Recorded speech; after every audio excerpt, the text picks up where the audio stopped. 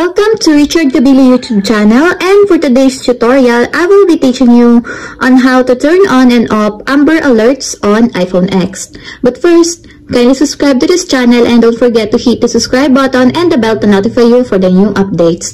And let's start. Using your iPhone X, from your home screen, go to Settings. In the settings, scroll down and find the Notifications. Then in the notifications, scroll down until the bottom and find the Amber Alerts. In the Amber Alerts, you will see a switch button on the right side of it. Just press it to turn on.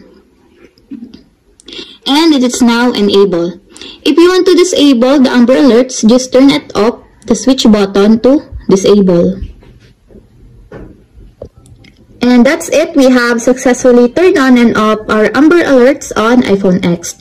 If you have a question, kindly comment down below and don't forget to hit the subscribe button and the bell to notify you for the new updates. And thank you for watching.